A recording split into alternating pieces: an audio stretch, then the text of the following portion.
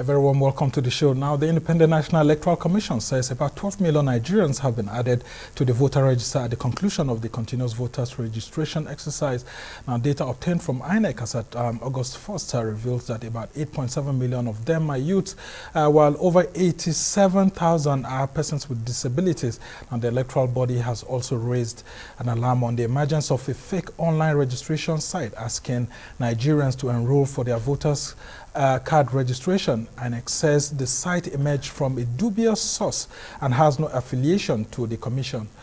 The electoral body is asking the public not to fall for the antics of online scammers as the voter registration exercise has been concluded nationwide.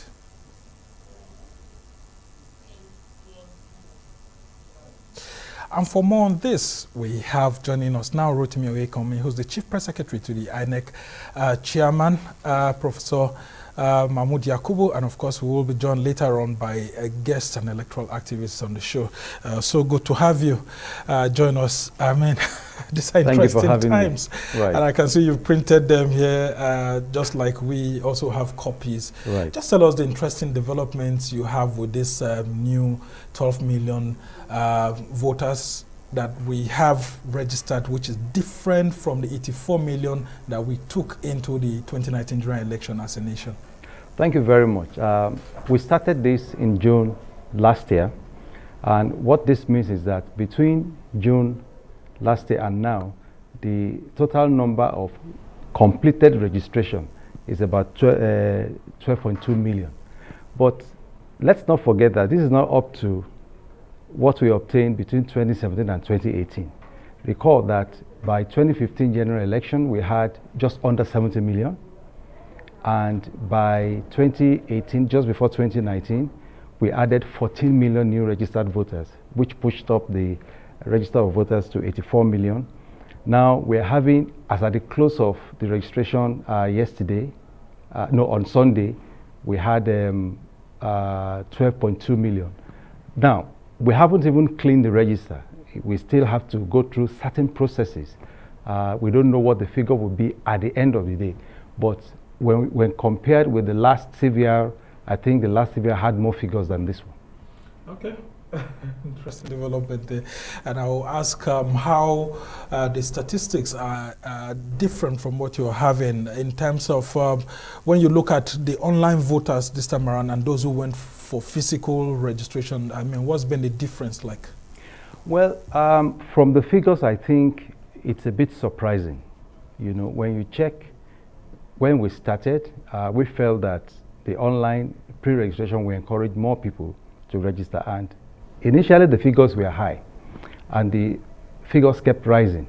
But registering online is different from completed registration because you still have to come and do the biometrics and complete the process. But as it is, I think when you check the number of those who pre-registered online, that's about 10 million. And now coming to those who actually completed, it falls to about 3 million. So that's a difference on 7 million. You know, so you begin to wonder what happened to the 7 million. But well, I think that's up to you media to find out what happened. We don't know what happened. Yeah. And take us through the registration exercise. I mean, there were lots of, logistics problems that you had and complaints also by a lot of Nigerians that, I mean, the queues were just growing and INEC officials were not doing so much to attend to them. Is it that INEC didn't factor in the sort of surge that may be happening? Why was it difficult? I mean, even if you go to the Abuja INEC office here, you see lots of people staying outside. I mean, in other advanced societies, registration is made easier and then card collection even delivered. How come as you have to stand on the queue for so long and some are unlucky to get registered?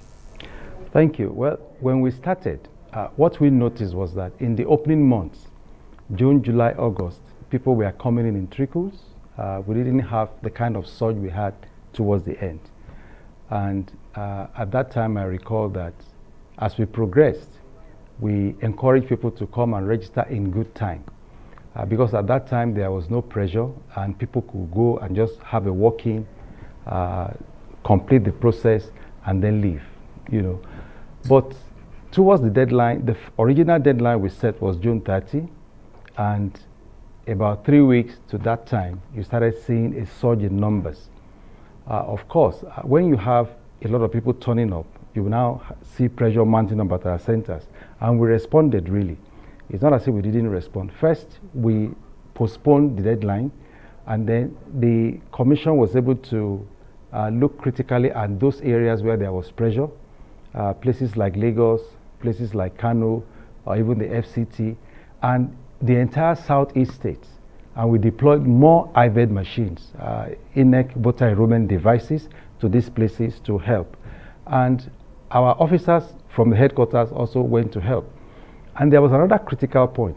In conjunction with the European Union, we had this youth vote count campaign. Yeah, which was a massive success, right, in Lagos and all that. And for over a week, we were registering voters, and we deployed about 50 machines, including personnel, to the race course in Lagos, and it was hugely successful. And at the old parade ground here in Abuja, we did the same thing. So those were extra measures, and of course we did this in collaboration with the European Union, which is a continuation of what they did earlier when we went to 6 universities in 6 geopolitical zones to encourage young people to register. I think what you see now with more young people having more interest is a fallout of the campaign that had taken place over the past few years. Okay, and then the issue of INEC itself not being able to, distinguish the issues of, specific location. We had an incident in Lagos where some of your officials were found in a church actually registering certain people. I mean, how could that have happened? Isn't it beginning to raise questions as to whether your integrity will not be in doubt ahead of the cleanup of the voter registration you've done, and then, accusation that it looks like you're not monitoring your staff properly? Well, our staff never went to any church. We don't go to churches, mosques, or shrines to register voters. The police actually said they arrested some of your staff in the church in Lagos. Our Lagos office issued a statement to say that that wasn't true. It's easy to ascribe certain activities to INEC staff. Now, let me say this. We investigated, myself, when, of course, we interact with stakeholders on social media, and they send pictures and narratives about, some INEC staff are collecting 500 naira, 1,000 naira to register people at this or this area. So, in one of those places, or 2 or 3 of those places actually, I was able to contact the REC, and the REC immediately mobilized security agents. One was in Ondo, one in the FCT, and when those people were actually arrested, it turned out that they were not INEC staff. And what happened? So how did they get hold of your devices? No, they didn't get hold of our devices. Some young chaps, with the flair for technology, went with laptops to our premises and offered to help people do change, requests for transfers online. And they were doing that for a fee. So based on what you had asked Nigerians to do. Exactly. So maybe probably the illiterate ones. So one of them that was caught, I actually spoke to that person. He said that, well, I'm not an INEC staff. I'm just here to help and make some money. That after all, I brought my laptop, I put my data, and I'm not forcing people. I will tell you, if you want to request for transfer and all that, I go to your portal, and then I do. He didn't see it as anything wrong. But you see, people started saying that guy is an INEC staff. So that confusion was there. In the instance when we were able to prove in Benue State, where some 2 INEC staff were involved in that kind of thing, they were promptly disciplined. They are under interdiction now. So our staff know the code of conduct. They will not engage in anything that will tarnish the image of the commission. And I think that majority of what was ascribed to our staff was not what our staff did, but other individuals who wanted to just make some quick money. So there should be a distinction between what we do and what we don't do.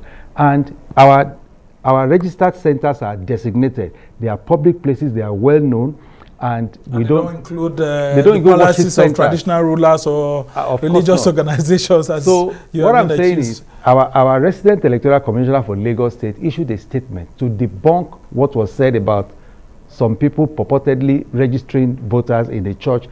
They weren't annexed staff. Okay, just before we go on a short break, why did you say you had to close the registration because of PVC production so that you'll be able to meet up before the next general election? Isn't the beaver supposed to just take care of those things without you necessarily having a PVC card? No, there are processes. We have to run the whole applications through certain integrity tests. Now, let me tell you what happened. Between June and December, we harvested all the registrations that took place. And in January, the INEC chairman addressed a press conference to give a report of what happened. And it turned out that about 50%, almost 50% of those who registered within that period were invalid registration. Of course, a section of the media also misunderstood that. What do we mean by invalid registration? If you had registered once and you register again, the second registration becomes invalid. The original registration remains valid. So these are the kind of things that we need to take out of all those who have registered. And you know, everything happens in stages. We haven't reached the stage yet where we have the technology to, you know, run through our servers and take you out, you know, that you have registered before, right there as we are doing it. So it's a gradual process. And of course, the commission will now be thinking towards that, like Nigerians are demanding that, oh, the CVR should truly be continuous. We don't need to have break. Yes, we will get there, but it's something that we achieve gradually. Right. Okay, I'll just ask you to hold on here while we're on a short break. And when we come back, we'll continue the conversation. Stay with us.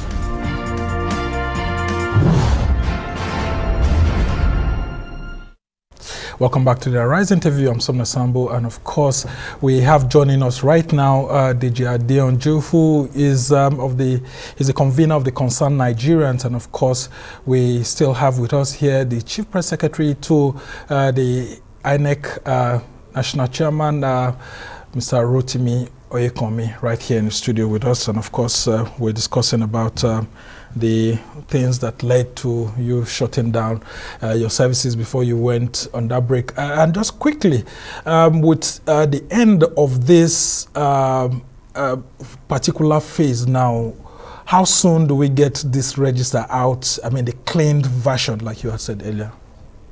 Well, that's up to the commission to determine. Like I said, all the processes have to be completed. But I'm sure that it will be in good time before the 2020 general election. And of course, the commission has promised that from October this year, the PVCs of those who registered, you know, newly will be ready for collection. For those who registered between June and December 2021, the PVCs are ready, and the rightful owners are collecting them. Okay, and now we'll come to the distribution of this particular voter register. DG, I mean, you've seen it. I've seen you tweeting about some of these issues and how practical this will affect the 2023 general election. What's been your general observation about the figures so far? Yes, the figures are extremely humbling. It does not match the social media hype that we are seeing online. It's pointing towards political structure, because how do you explain a situation where Borno, plagued with insecurity, has more figures than Abuja? Kogi has more figures than most states in the southeast, where there is the obedient fever. It's catching so much, you know, and Lagos, you know, the figures from Kano with little or no noise, has almost same figure with Lagos. Lagos filled up stadium, made noise, did rally, did jamboree all over the place, and they're having same figures with Kano. You know, Sokoto has more figures than some states in the southeast. You know, so it doesn't just, the figures are not adding up with the social media hype and the noise and everything. So I'm wondering what is really going on. And what does this actually portend for the election? Because, I mean, you see, from these figures now, silent voters who are just going out there to just go and exercise their, their rights without, making a jamboree out of it, just like you said. But what does this say about the average Nigerian wanting to exercise his right in the 2023 election? How crucial is this election for an average Nigerian? Yes, as students of politics and political history, if we are to go by history, we have seen that even in the recent, the last election in 2019, that Kano had 1.9 million votes, practically almost cancelling the entire votes in the 5 southeast states. The southeast states were only able to beat Kano by maybe 200 and something, about close to 300,000 votes.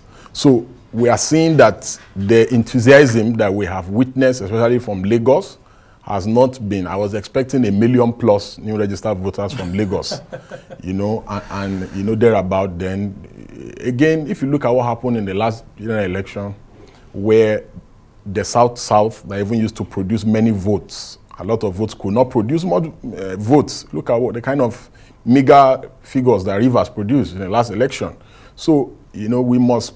The people who have been excited online and offline, who do not know that, if you followed Ekiti and you followed Osun, you see that the people we saw voting don't even look like they have social media handles, and so the political reality in Nigeria and the people that decide votes in Nigeria from time immemorial have always been people in rural areas. There are no voting centers online, either Facebook, Twitter, or Instagram. And also, even though INEC tried to create a registration point online for people. Yes, so it is important to point that out. It is also important to stress here that I wish the diasporans were allowed to vote. I wish online voting will become a reality. You'll be able to eradicate majority of the inadequacies we currently have in the electoral system. Again, I also wish that people can smell the coffee from the figures coming in, because I looked at the figure. I have looked at the figures more than 20-something times, and all I can see is, a predetermined outcome is already what I'm saying, because we know how people vote in this country and the voting patterns, And I want to say that the top 5 states, based on what we had in 2019 and now, Lagos with about 7.1 million, followed by Kano with about 6 million, and Kaduna 4.4 million, Rivers 3.6 million, Katsina 3.5 million. What does this? What do these kind of figures tell an average Nigerian voter ahead of the 2023 polls? If you see, you discover that the culture is not the same. Voting culture, tolerance culture when it comes to politics, political awareness culture. Up north, the political culture is almost top-notch. If you look at the number of people, look at the register, look at the number of people that voted in Rivers the last election, it's just unbelievable. The figures don't add up. A governorship election in Anambra that brought in Soludo, where the winner won 100 and something thousand votes, 112 or thereabout, and the next person got 50-something thousand, and the third place got 40-something, and I think the fourth place, Ivan Yoba, got 21,000. So you can see that those kind of figures, if those kind of figures are reproduced in 2023, that the outcome is going to be extremely disastrous. I am already in my mind, I already know that breakfast is going to be served to those who are extremely I hope you have to define your breakfast here, because we have a lot of young viewers who don't understand. Yes. When I mean breakfast, I mean, people are extremely excited about the coming elections. I'm excited as well. I'm particularly delighted that the Ududua Republic and the Biafra Republic has temporarily been suspended because of the interest in 2023 election. I hope that these agitations will not resume after the elections, and I hope that people's expectations will not be dashed as a result of the outcome of the election. But from the figures I have seen yesterday that I've been studying, and I've been studying the patterns of voting in the country, I do not see anything significantly changing in 2023. Okay. And I'll come back to you, Rotimi. The crucial issue here is that anytime we're having a general election, there are always talks about underage voting in the north and all of that, or the issues of insecurity in the south, specifically the southeast, not allowing lots of people to come out to exercise their vote. All of this affects voter turnout, and then it leads to voter apathy and all of that. So how is INEC doing the best cleanup to ensure that first of all the issues of underage voting is settled finally, that people who are underage won't be voting and didn't get registered, and then of course how are you working with security agencies to create a conducive environment to prevent voter apathy? Thank you very much. You know, social media hypes so many things, and when people talk about underage voting, they only post pictures. They don't give us raw evidence about where underage voting takes place. There was a time when one of the northern states conducted a local government election, and several pictures surfaced online claiming that, you know, there was underage voting, and people couldn't distinguish between what INEC does and what the state electoral body does. INEC does not conduct, for instance, local government election. We investigated what happened in that particular state, and the report is online. We informed Nigeria about what happened. INEC does not register underage voters, you know, that is sure, and those allegations are largely, you know, unsubstantiated, and I can say that for sure. So let's leave that. Insecurity, we work with security agencies, we meet regularly, and in fact, the synergy between INEC and security agencies is so good that if you look at the recent election, Osun and Ekiti, you find that a lot of commendation was given to the conduct of security agencies, because, you know, over time we looked at the loopholes, we look at what people complained about, and between INEC and the security agent we came up with a code of conduct for security agents, and it's even due for review at the moment and is going to be reviewed. So that synergy has helped us to improve the relationship between what security agents do on election day and what voters and stakeholders are expected to do. So we think that 2023 will be the best ever election so far in terms of the synergy that we have together now and what's going to happen. Yes, there is no general election that you don't have this threat of insecurity. Is it 2011? Is it 2015? Is it 2019? There will always be threats. But of course, the experts in security management always have a way of dealing with this matter.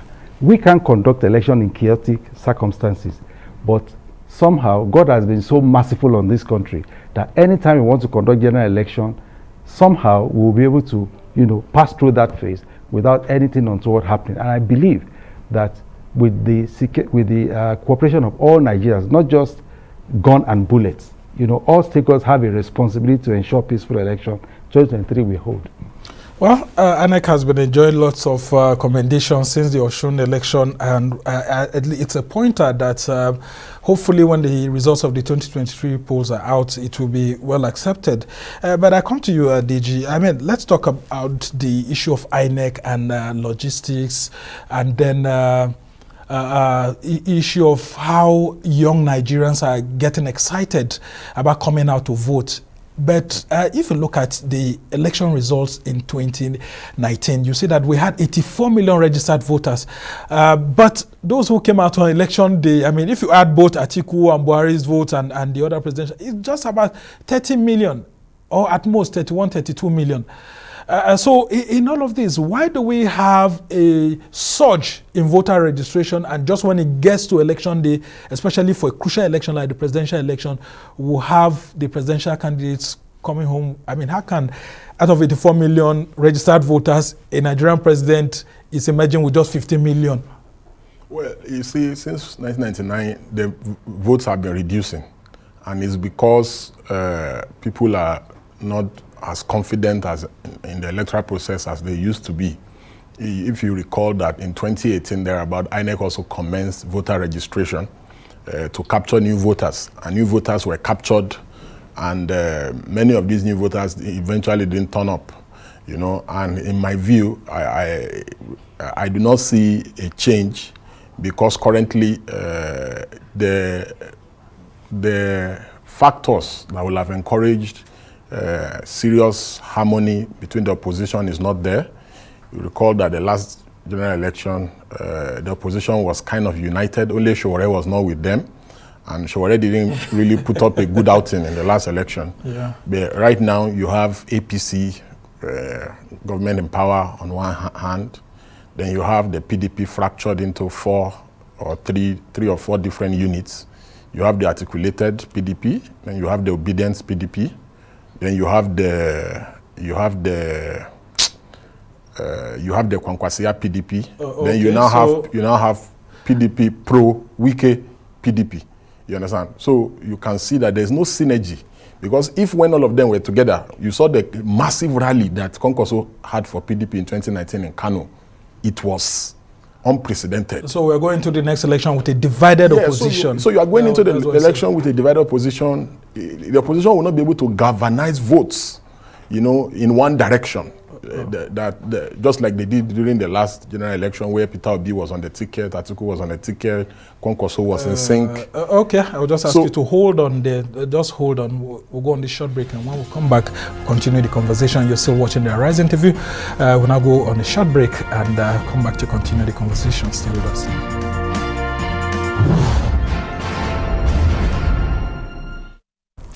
Welcome back from the break. I'm Somna Sambo, and we're still taking a look at the newly added 12 million voters to the nation's voters register. And we previously had 84 million. And then with this 12 million, which is yet to be cleaned up by the Independent National Electoral Commission, we will be expecting to see Nigerians coming out to vote for the best candidates that they've chosen. And INEC had taken a decision earlier on to stop it, but of course the Federal High Court in Abuja had prevented the commission from going ahead with that, saying that it should go ahead with the voter registration. But later on, things got settled, and of course INEC eventually made a decision to end the voter registration by July 31st, so as to be able to process the voter register. And of course, still with me in the studio here is Mr. Rotimi Oyekanmi, who is the Chief Press Secretary to the INEC National Chairman, and of course we still have Adeyanju, who is the convener of the Concerned Nigerians, with us here. Let's talk about the political intrigues, Deji, as to how they were, calls on INEC to extend this, and then eventually the INEC got caught up in the whole stuff, but later on it got a reprieve, and INEC has ended this, but there's still a call out there that INEC should go ahead and allow people to register, even up until, some people are saying up until the last week before election. What do you make of all these calls, where INEC is saying that no, it needs time to clean up the new additions and of course process the PVC cards for eligible voters? Yeah, I really commend INEC, and I really trust them, because almost government agencies in this country are compromised. If you look at the way INEC dubiously. It depends on the facts that you actually have. I have precedent. Okay. If you look at the way INEC dubiously extended just when the APC were about to do their convention, INEC did a last-minute abracadabra to allow APC to extend its activities. So it has already given a template that without sustained pressure by Nigerians on INEC would not have extended this window. However, INEC must be commended for the way they handled the Osun election and the Ekiti election. And this particular chairman has shown that he has the intention to make elections free, fair, and credible. Despite the fact that there have been several elections under him that have been hijacked. But again, one must be optimistic. However, one must not give too much credit to INEC, so that the credit, it doesn't get to their head and they just start misbehaving. However, I concede to you that the political intrigues are important, but I must concede to INEC this time around that there must be an end to registration. And registration, the elections are around the corner, registrations cannot be indefinite, because INEC needs to prepare. 12 million is not 200,000, it's not 1 million, it's not 3 million, it's not 4 million. 12 million is a lot of data, processing the data, and providing the hard copies of those voter cards, the PVCs, and also the collection. If you know the number of uncollected PVC in INEC, then you will now concede to INEC that we must give INEC the benefit of doubt to be able to distribute these materials in their centers nationwide. So it's a lot of manpower that is needed, is required. So it's not just something you can fault INEC on. INEC is spot on this. Okay. And Oyekanmi, I just come back to you.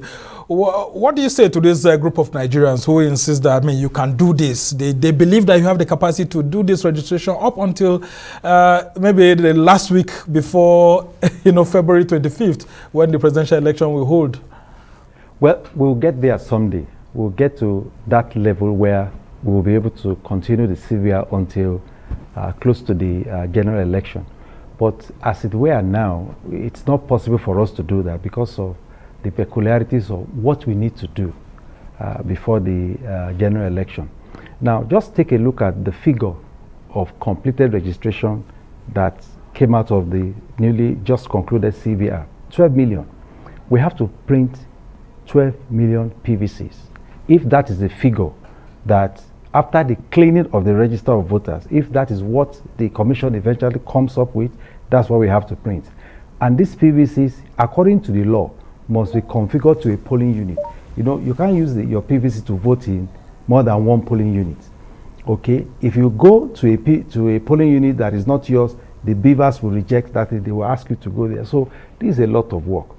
And we need to understand that it takes, quite a lot of time to do this. We need enough time to be able to do that. And, it will be pointless for people to register and then they don't have the PVC to be able to vote, because in all our elections... So if you don't have a PVC, you can't vote? According to the Electoral Act, you must have a PVC to be able to vote, because that's what identifies you as a voter.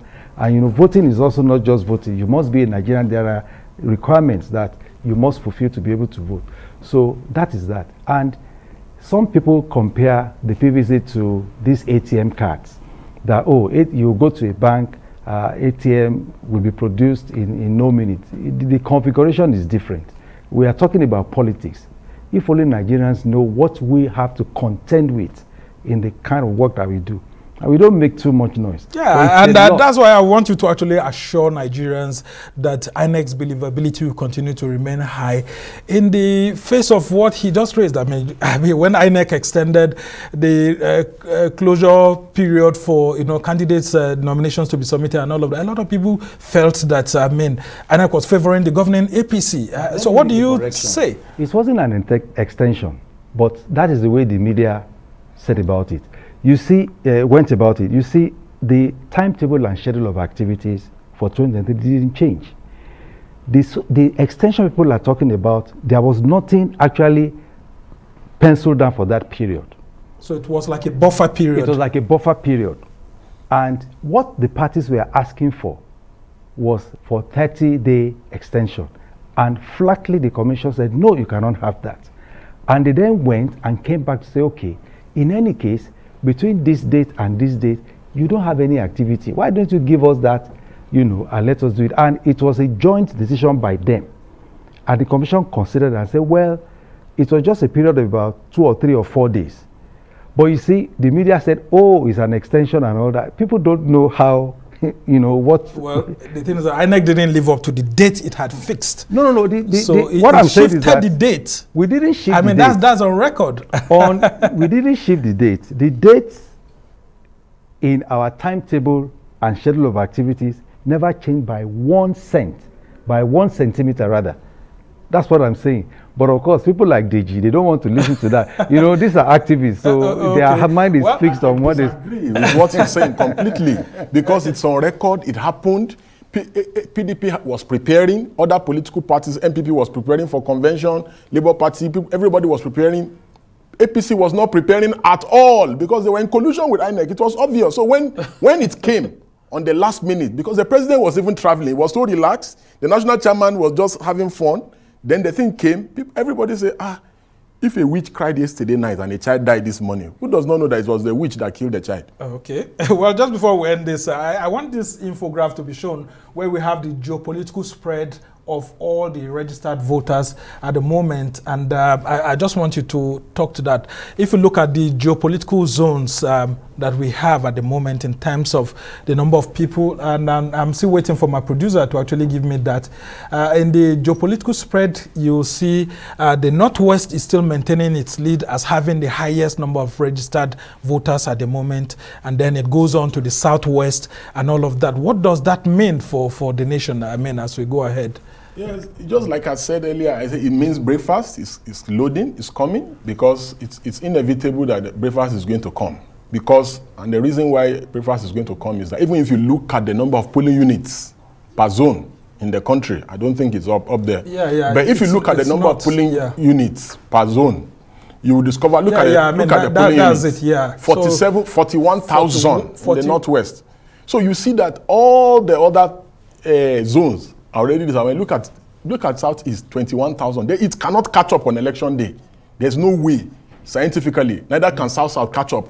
Neither can even the Southwest catch up. It's not possible. Yeah, I mean, neither can North Central catch up, because the availability of people to spread and vote is what determines the volume of votes that come in on election day. This is actually the polling unit distribution. If you look at it critically, any candidate that does not target the Northwest or the Northeast and Southwest, that person is not even in the race. That's why someone like Peter Obi, who is like my preferred, if I was supposed to have a preferred candidate, or Showore, they don't stand any chance in this election. Because I do numbers. I have actively participated in elections. A lot of them would disagree. A lot of their supporters would disagree. Listen, with you. I have actively participated in 39 elections in this country, 17 in northern Nigeria. And I can tell you off my head, a state like Zamfara, APC is going to win by wide margin, wide. So yeah, I mean, there are some other states that the Labour Party or the PDP will win too. You see, if we were being serious, if we had a serious opposition, very quickly before if we had a serious opposition in the country, what you will see is unity of purpose on one hand. Then the mushroom parties like Labour Party, AAC, they will focus. For instance, if Labour Party focuses on producing a governor or two in 2023, it will be a more realistic objective. So because they don't have governors now, they're a mushroom party? They are a mushroom party. They are a mushroom party. Labour Party's national chairman will not come on TV and deny that they are not a mushroom party. Well, I'm very sure they will disagree with you. We must thank you so much, DJ Adeyanju, who is the convener of the Concerned Nigerians. And of course, you've been concerned about all these figures coming out and then helping to enlighten the public, because I mean, a lot of Nigerians are afraid that if these issues are not properly put in proper perspective, it may lead to a security challenge for the nation, because some people may have a lot of heightened expectations and it affects them. I must thank you so much, Rotimi Oyekanmi, who's the Chief Press Secretary to the INEC National Chairman, for being with us here and of course explaining this in detail, and of course our viewers will be happy for it. Thank you so much.